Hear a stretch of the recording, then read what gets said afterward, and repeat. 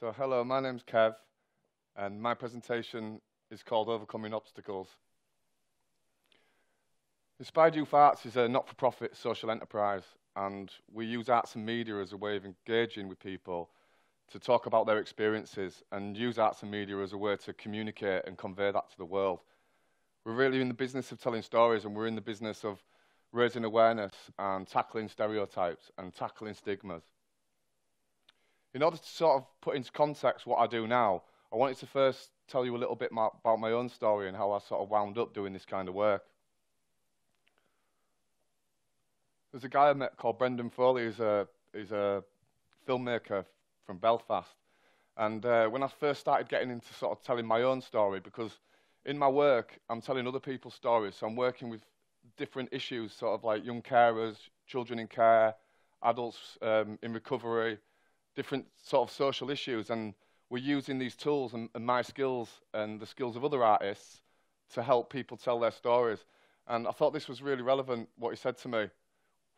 We're all prisoners of our own past until we have the courage to set ourselves free.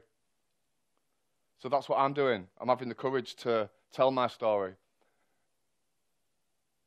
So I was one of 9 children to Irish parents who were from Belfast. My mum and dad, my mum was pregnant out of wedlock, which at the time was socially unacceptable in their community, and they ran away to England. And at that time, my dad recalls that it was a time in life in Britain where the job centre had sort of signs in there saying, no blacks, no Irish, no dogs. So their start was in adversity, and I suppose this is all about hope over adversity. Now, in the early days, my dad was he ended up in the British Army, and this is a sort of picture of, I'm in the middle there with bald head, looking quite happy to be around my brothers and sisters. And I think at this time we were like a middle-class family, so to speak. So my dad had a full-time job, we had a house supplied by the military, and we had a good life. But soon later, my dad was actually expelled from the army, and that's a different story for a different day. But it very much changed my upbringing.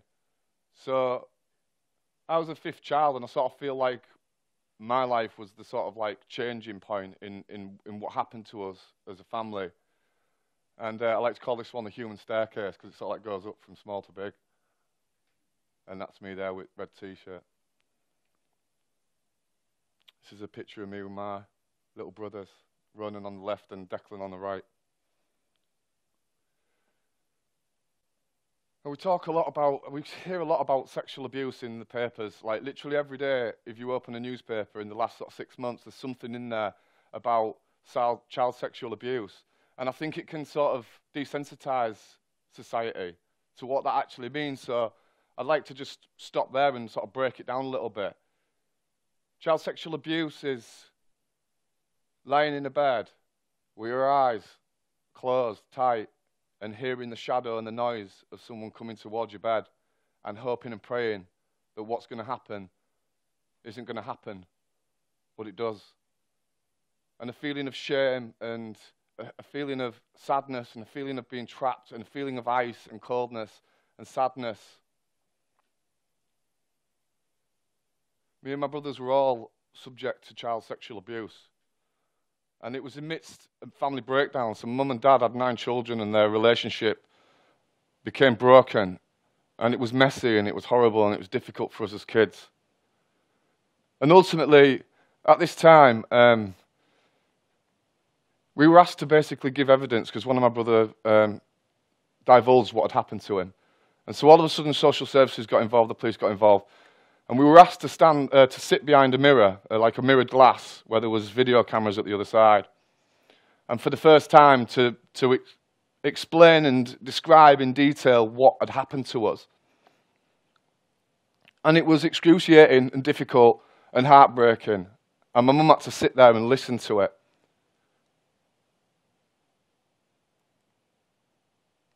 But then we were told never to talk about it again. We were told that if we spoke about it and that the council offered us some support in counselling, that could contaminate court evidence. So we're asked to speak about our experiences, we talk about the trauma, We explain it to adults, and then we're told to keep our mouths shut, not to talk to each other, not to talk to the social workers, not to talk to mum, not to talk to dad, not to talk to anyone. So you express this hugely, massively impactful experience and then have to stay silent as a child. And ultimately, after a year of staying silent, Declan took his own life. And I'll never forget it, because I was a 15-year-old. I was a teenager. You know, I was going through the hormones. Our life was pretty dysfunctional. The family was broken down. And I woke up that day, and I'll never forget a scream. I'll never forget that sound. It's the most difficult sound I've ever had to listen to, the sound of my mum screaming.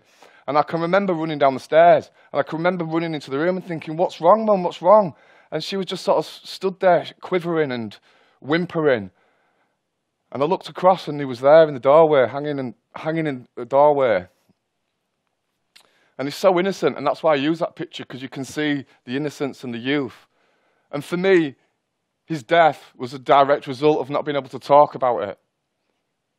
My mum was actually told after his death by the Crown Prosecution Service, she was told to make a decision about whether she wanted to, after the death of my brother, whether she wanted us to actually stand on the trial and be cross-examined, and whether she really wanted to put her children through that, which I find, in retrospect, because I'm only learning about my story now, by uncovering it and going back to it in retrospect, but I found that a really difficult position to put a mother in that's devastated by this scenario. And I suppose one of the things I wanted to say today was about the fact that when you're a child, you don't hold the pen to your story. Someone else holds the pen to your story. So you could be brought up around violence, you could be brought up around sexual abuse, you could be brought up around parents that don't care, drug addiction. You don't get to choose that. It's only later in life when, if you can sort of make it through that ordeal and you can make it through that trauma, that actually you get the pen back. And that's what I'm doing now. I'm writing my own story. And I'm telling that story. And the shame that I felt as a victim, I refuse to feel ashamed, because it's not me that should be ashamed. It should be the guy that abused us. And that's me with my little brother Declan. Halfway through the... So he takes his life, and the guy that's the abuser basically is pleading not guilty to every charge. And he hears about my brother's death and decides that he's going to change the plea. But only on 2 counts, not for the rape of my brother. The Guardian called it a trial of error. And actually, my mum was able to make enough noise about it that it was brought up in Parliament, an early day motion, about not allowing young people in the future, young children, to be subjected to that silence when they've been through a traumatic experience. So obviously as a teenager, you've experienced this thing, you've seen it for yourself, and the thing that I always remember is seeing his body, but knowing he wasn't there. Like, that's a massively traumatic experience for a 15-year-old boy, and it hit me really, really hard. And basically, everything eroded. I didn't care about my life. I didn't care about school. I didn't care about where I was going to go. I just sort of like became consumed by this pain and not being able to deal with it. And I didn't want to talk to social workers at this point. I didn't trust the system. I didn't trust the adults. I didn't trust anybody. So I sort of went on a warpath of self-destruction. And it led me nowhere, just round in circles. And I remember abusing a lot of drugs, and whenever I would come down and come back to earth from that escapism, I was left with the reality of what I'd been through still, and none of it had gone away. So I realised that it wasn't a solution. And so what I started to do is actually started to write it down. So I started to sort of write it down, like what I felt like, my emotions, the experiences that I'd been through. And one day my mum sort of sitting down in the front room, and she said, "I found a bit of your writing, Kev."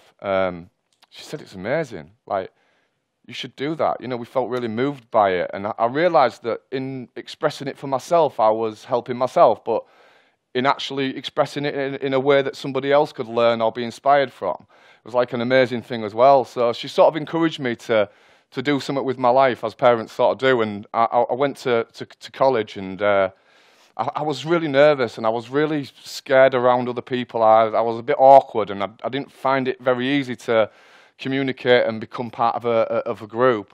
And when I was 17, I took an overdose. I took 48 cocodamols, and somebody, a friend of mine, Lizzie, who I went to school with, found me sort of swaying on a wall and got me some help. But this is where my story sort of really changed, is that a tutor at the college that I was doing, I'll show you in a minute, she sort of sat me down and said, you know what, Kev, you've got something. She said, I know your story and I know what you've been through, and I want to say to you that I'm going to help you to get back on the course, because I've basically failed on attendance. I've passed all my modules, but I failed on attendance. So she said, I can't put you through, but she said, if you do it again, I'll help you get back into it. And I saw it as like a massive window of opportunity. Like, for the first time, I sort of stopped and thought, what if I don't take this chance? What if I just like, you know, throw it all away and not really care? What would be different if I did choose to believe in myself? I think it was like a little revolution inside of myself for an external person to sit in front of me and go, do you know what? I believe in you. And that's a massive thing. And I think really it just does take one person to believe in you to start that revolution inside yourself. I passed my course, and at the time I remember my mate coming towards the end of the first year at redoing this course, and my friend was filling in a UCAS form. And I was like, what's UCAS form? It's like, oh, it's where you sort of like, you know, apply to go to university. And I was like, all right, university, yeah, cool. So I sort of thought, that's what I want to do too. So I filled in a UCAS form, and I got a place at Plymouth University. I chose a university as far away from York and all the people and all the drugs as possible. It took 6 hours on the train. And I basically started a new life for myself. And amazingly, I got a first-class degree. I made a film about my brother. Well, it was dedicated to my brother. It was a film that had aspects of my life, and I wanted to use that real story to do something tangible with my degree. And I got a first-class degree, and I got the Governor's Award that year for Student of the Year. And this is Alison Willis, who's going to absolutely kill me when she realises that's been streamed live on internet. But she's an absolute legend, and she was the turning point in my life. So, as I said, I made this film. It was called In a Sense, a tribute sort of to Declan and to remember his name. And it was student BAFTA nominated. It got a Royal Television Society Award. I entered it into a film festival called the RTS Film Festival, and Ridley Scott and Ewan McGregor on the judge panel there. And I couldn't believe when I'd been recognised for this film, and it was amazing. It was an amazing time in my life. And of course, the tutors there were like, right, so now what you need to do is you need to go to London and be a runner and work for TV, and then you'll sort of work your way up. And I was like, can't work for Chewing Gum TV, you know, I can't be working for some sort of like TV production company that's not making anything that's actually about anything, and it's just sort of like, you know, formulaic. So I came back to York, as you do after getting a first degree, and worked in a homeless shelter because I was always really inspired to do something that made a difference. So I got this job in a homeless shelter, and every day I was meeting habitual alcoholics and people in the cycle of heroin addiction. And I became frustrated within that job because I didn't really feel like I could help these people. I was compassionate and I wanted to help them, but I really didn't feel like I could in that capacity. So I was like, right, I want to go back to what I went, you know, my dreams, which was creativity, telling stories. And I used the opportunity to make a film, a documentary about the day in the life of someone living on heroin. But I really wanted it to be sort of about the human and about the person and who they were and what their story was and how they ended up there, because everything you heard about them was negative, and there was a negative connotation around it. But inside, there was a person there. There was a child from a broken home, or a young person that missed their mum, that got involved with this guy who was drunk this way. And, you know, I just wanted to do something that was real, and that valued that person, and that didn't define them as a label, but defined them as who they were and their story. After that, I did a bit of freelancing. I left the job, and I did a bit of freelancing, and I ended up in a job with E2E, which stands for Entry to Employment. And they were working with like 17-year-olds that weren't in education or training. And basically, I brought my film skills, and we mapped their learning of what they were sort of developing, their skills, communication skills, you know, teamwork, and we mapped that to their learning. And it really worked until 6 months later when they lost the contract and made us redundant, and that's when Inspired Youth was born. So Inspired Youth Arts is basically, it's about telling people stories. It's about engaging with real experience and putting that at the heart of creating campaigns, and that's what we do. We raise awareness, tackle stigma, we work with those closest to the issue. The content's all shaped by real experience, and we use collaboration. So where I'm doing a photography project, I'll bring in the best photographer I can find to make the quality of the production go up. Work with the best designers, graffiti artists, creating arts experiences that are memorable, that will make a lasting impact on the people that we work with. And we use professional spaces, so we'll take young people out of their comfort zone, young people that would never have stepped foot inside a university, wouldn't have ever dreamed of it, and create projects in partnership that enrich what we can sort of provide. So I'm just going to show you a little clip of our work, which is going to be a bit of a challenge. But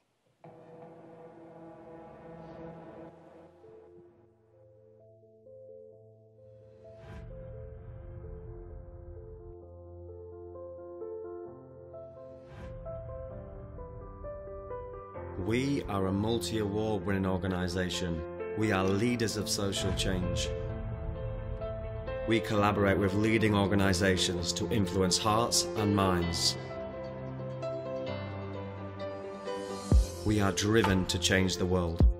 We challenge stigma, break down prejudice, and raise awareness. We use heart and passion to create powerful films that unlock limitless potential. We put real people at the heart of the journey. We share experience with the world to inspire hearts and minds. We share powerful stories that educate, challenge, and inspire. We are Inspired Youth. Together we can achieve greatness. Aspire to more.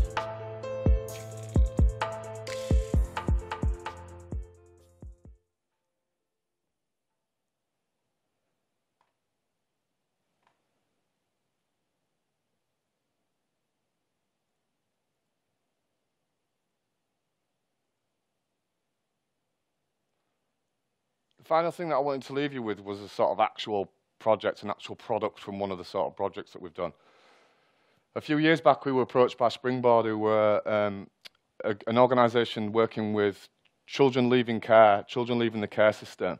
And they came to us and they said, we've got a group of young people, basically they're in a place in their life where they're finding life difficult, they're finding it difficult to be motivated, they haven't got any inspiration. We want to do something with them that sort of lifts their self-belief and makes them think about what's possible.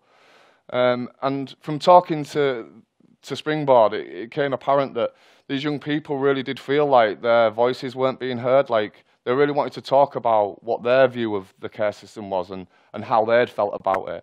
So we came up with this idea of creating a music video and a song that was about the experiences of young people in care and leaving care. And we partnered with a university, and we created this. It was driven by them. We created some characters which the young people sort of put their shared experience into, and then we made that into a song with a professional rap artist, Critical Powers, and a vocalist, Izzy Dawson. And the result of what happened was like, it's one of the most proudest pieces of my work. And it was really just about sort of their voices, and it's been a massive success, and I'm really pleased to be able to share it with you.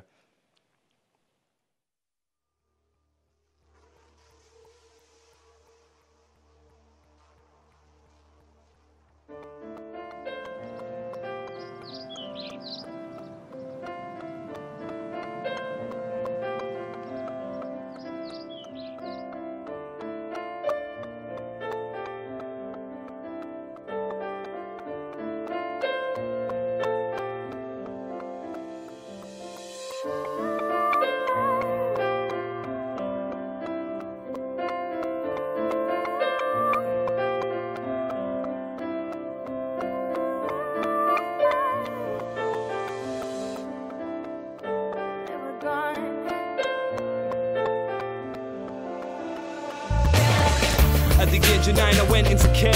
I got home from school, they were already there. They were packing up my bags, I wonder what I've done wrong. I had my head in my hands, but when I looked they were gone. They won't let me see my brother at all. I'm always staring at walls, just wishing that he would call. And the local authorities, they push me to the side. I just wanna see my brother, wish the pain would subside. One day I woke up and my mum wasn't there. The kitchen was cold and the cupboards are bare. Sometimes I'm feeling like my life isn't fair. I've got no choice, no freedom, living in care.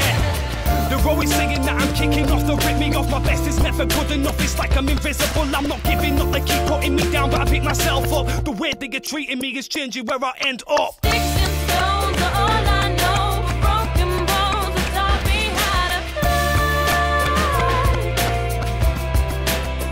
I'll pick myself back up and prove I'm more than good enough. Don't ever be ashamed to feel alive. Keep your head up, stay strong, you've done nothing wrong. Been in this situation for too long, let's move on.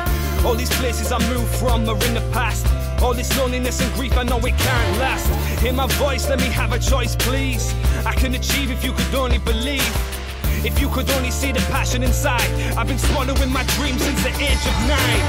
I changed my mind, I changed my motive, you know this. I'm moving to a place where hope is, I'm not hopeless. I'm sharing my experience to be supported. Reaching out to a generation that doesn't feel important. Everything familiar and everything is good. Now all my memories are rushing back in a flood.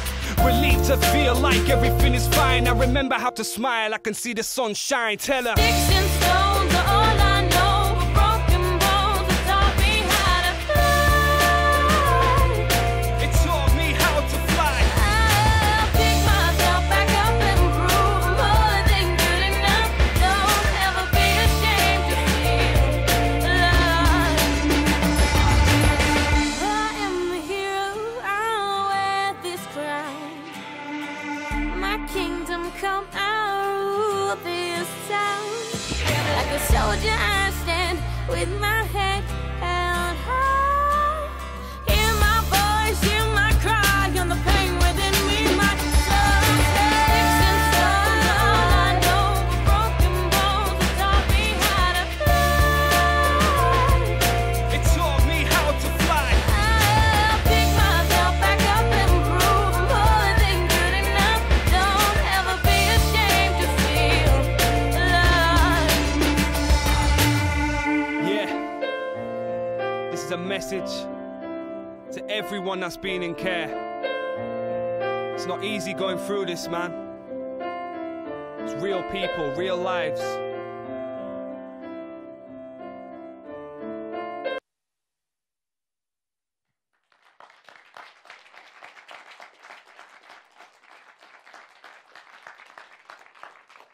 So, my name's Kev. My organisation's called Inspired Youth. I really do believe that everyone's got a light inside of them, and sometimes life can really make it dull and try and put it out.